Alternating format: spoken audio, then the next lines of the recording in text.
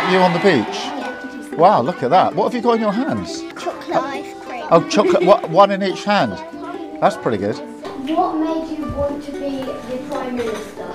I wanted to make things better for lots of people across the country. I did different things in my life. I was a lawyer for a while, I was a prosecutor for a while, and in the end I said, you can't really change things unless you become Prime Minister and run the government. What do you want to do? A footballer. A footballer? What's your team, if I may ask? Tottenham. The second best team in North London. Are you going to do anything to help the environment as a Prime Minister? Yes, we have to, because the damage we're doing to the planet is really bad, and we have to make sure that it's there for you and for future children and children after that. What is the most important British value to you? Integrity, doing things properly and doing things for the right reasons.